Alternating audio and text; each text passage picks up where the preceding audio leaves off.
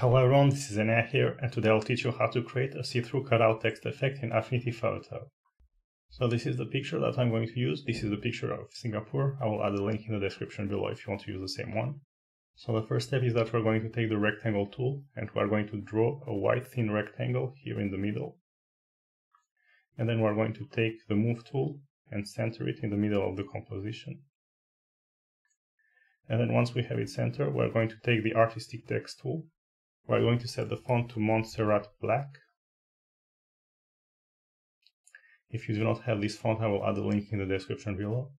And then in uppercase, we are going to write Singapore. And then set the font to 550.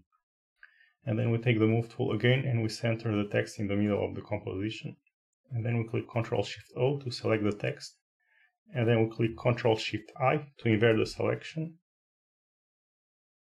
And then once we have it selected, we hide the text.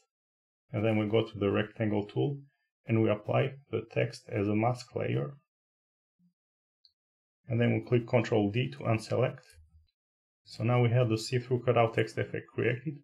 So now once we have the see-through cutout text effect, we can lower a bit the opacity of the rectangle so that we can see the city a bit better through the rectangle. So we can lower the opacity to around 75. So you learn how to create a see-through cutout text effect in Affinity Photo. If you've enjoyed this tutorial, don't forget to like and subscribe. And until that, see you next time, bye!